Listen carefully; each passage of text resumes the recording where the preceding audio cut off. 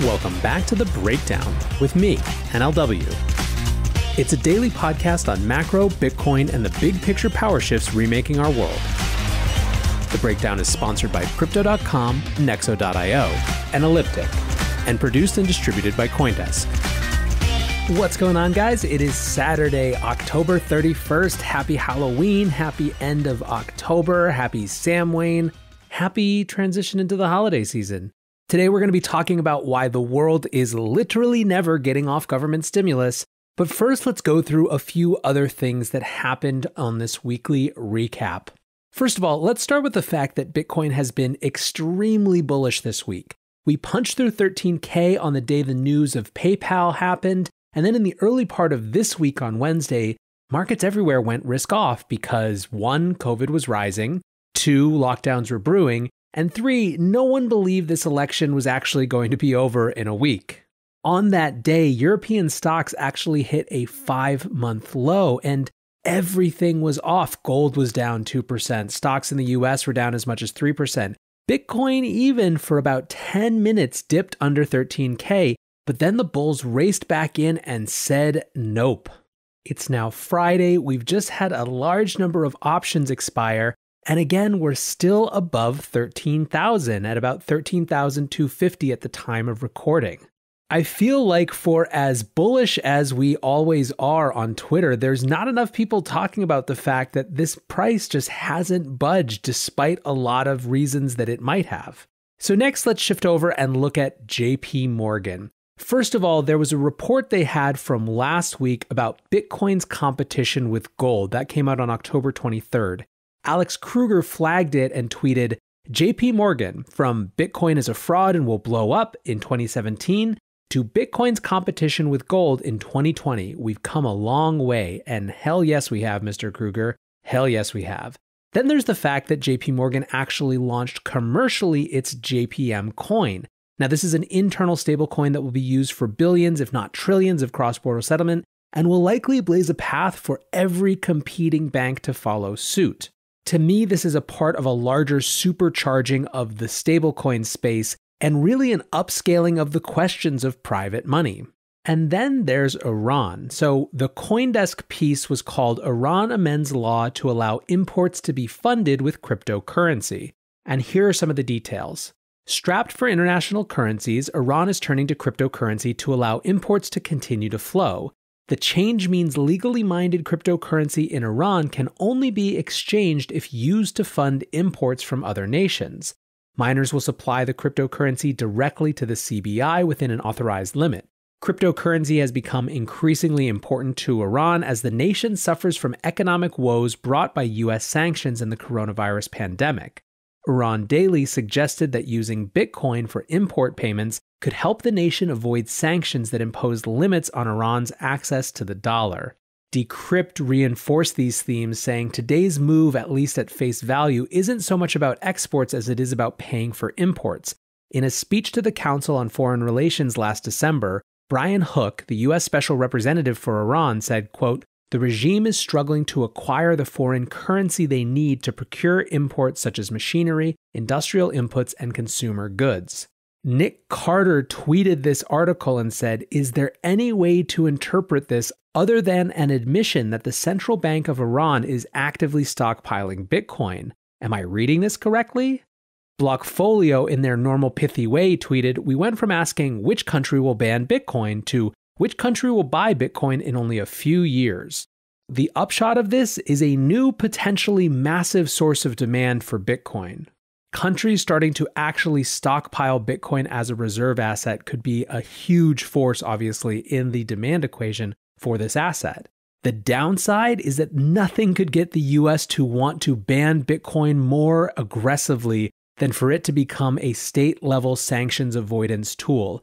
This is the literal nightmare scenario when it comes to adoption if we want it to stay outside the purview of US aggressive action. And I know a ton of you will say, Honey Badger don't care, but look, this is a potentially big deal. This potentially provides cloud cover for all of the enemies of Bitcoin to make it extraordinarily difficult for people in the US to actually interact with it in any meaningful way. I'd like to think that there are enough advocates starting to emerge in Congress and the Senate for that not to happen, but it does concern me. This episode is brought to you by Crypto.com, the crypto super app that lets you buy, earn, and spend crypto all in one place and earn up to 8.5% per year on your Bitcoin. Download the Crypto.com app now to see the interest rates you could be earning on BTC and more than 20 other coins. Once in the app, you can apply for the Crypto.com Metal Card, which pays you up to 8% cash back instantly on all purchases. Reserve yours in the Crypto.com app today. In this crisis, many investors aim to keep and grow their digital assets. Others seek to maximize the yield on their cash. Nexo allows you to achieve exactly these two goals. The company offers instant crypto credit lines against all major cryptocurrencies, with interest rates starting from only 5.9% APR.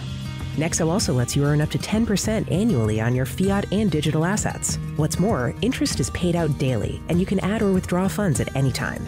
Get started at nexo.io. Introducing Elliptic, the preferred crypto compliance partner for businesses who want to grow with confidence.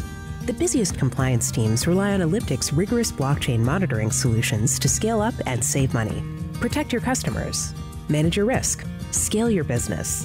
Visit elliptic.co/Coindesk to talk to a crypto compliance expert today. That's elliptic.co/Coindesk.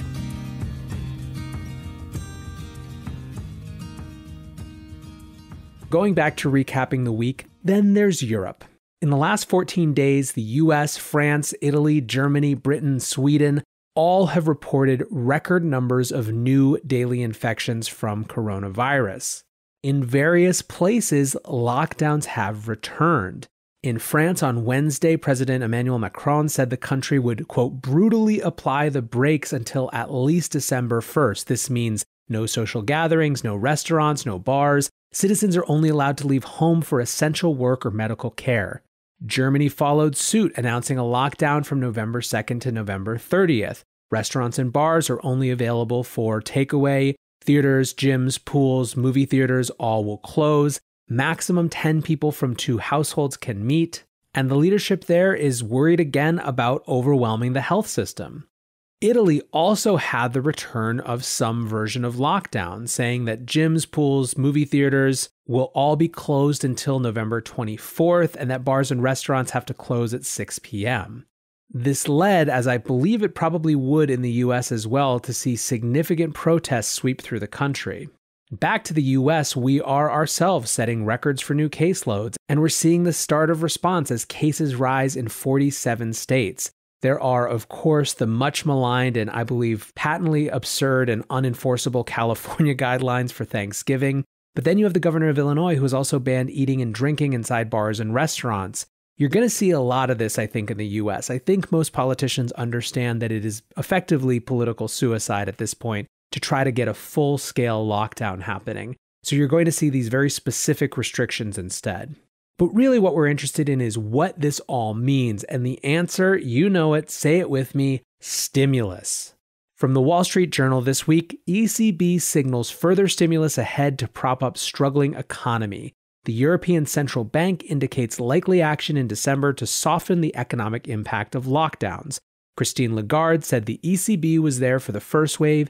The ECB will be here for the second wave and will deploy the same flexibility. In response to this stimulus expectation, the Europe dipped to a 4-week low against the dollar. The chief currency strategist at Mizuho Securities was quoted as saying, "The economy in Eurozone is deteriorating at a faster pace than expected, and some view that monetary easing won't be enough to lift the Eurozone or that it will be too late in December. Such reactions probably pressured the euro to fall." And then, of course, in the US, every day the top headline is about the stimulus. And things got a lot gnarlier over the last couple days. From another Wall Street Journal article, discussions between House Speaker Nancy Pelosi and Treasury Secretary Steven Mnuchin took on a decidedly less cordial tone Thursday, as the Trump administration's top negotiator accused his counterpart of miscasting the state of stalled coronavirus stimulus talks days before Election Day. Effectively, no one cares about anything in the economy right now other than what type of stimulus we're going to get, how much of it, and how fast. On Monday, I'm going to do a show about who is better for Bitcoin in the election, Biden or Trump. And you'll see that a lot of people's assessment is that it simply doesn't matter because the die has been cast and the world is not, at least until a whole different level of crash, getting off of government stimulus. Anyways, guys, as spooky as that is, I hope you're having a very fun Halloween, doing whatever you are with your family, enjoying some socially distanced trick-or-treating, I guess. Luckily, our daughter is only 2, so we don't have to deal with that quite yet, but I'm very sorry to all the parents out there who are trying to figure out how to give their kids fun and safe Halloweens. I'm thinking about you, and I appreciate you listening, and until tomorrow, be safe and take care of each other. Peace.